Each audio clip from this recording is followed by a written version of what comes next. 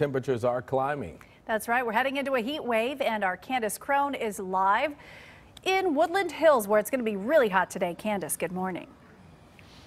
Good morning, Suzanne. It really is. I actually just spoke to a group of hikers who told me that they're hitting the trails here at Sarania Park early before it gets too hot, as a valley, some parts of it could see triple-digit temperatures. Here's some video. It's going to be a hot one all across Southern California. If you live in the Antelope Valley, be extra careful, as an excessive heat warning will be in effect, and temperatures could climb 20 degrees higher than normal.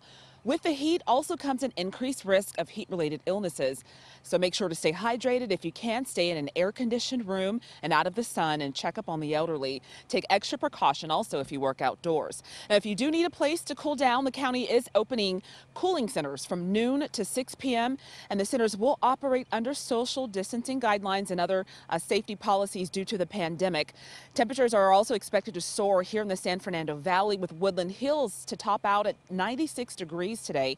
I just spoke to a walker who says that she wants to get her exercise in now and then spend the afternoon indoors. My dogs love it. I'm up early and I like to get my 5 miles in before the heat comes, and I'm a teacher, so this is the time I usually get up to go to work. So now I just come to the park with the doggies before I have to go home and work.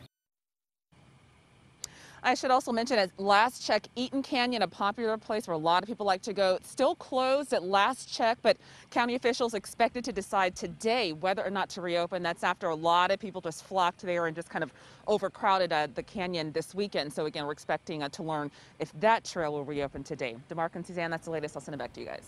Thank you, Candace.